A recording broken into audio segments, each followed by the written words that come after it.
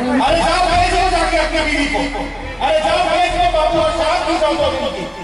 Kanwal Tanuj, the district magistrate of Aurangabad district in Bihar, has spruced up a controversy by saying those men who cannot build a toilet for their wives should sell their wives. Bizarre and shameless remark has come from Aurangabad DM during a cleanliness drive in Jamhore village, when he said due to lack of toilets, women get raped and harassed. He further said it takes only 12,000 rupees to build a toilet. कौन कितना गरीब है मुझे हाथ उठा के बता दे जो कहता है घर की बीवी की इज्जत 12,000 से सस्ती है, हाथ नहीं उठाना है। बात सुनो पहले, ऐसा कौन सा गरीब आदमी है जो मुझे कहते कि मेरी बीवी की इज्जत ले लो और मुझे 12,000 रुपए दे दो? कोई ऐसा नहीं है।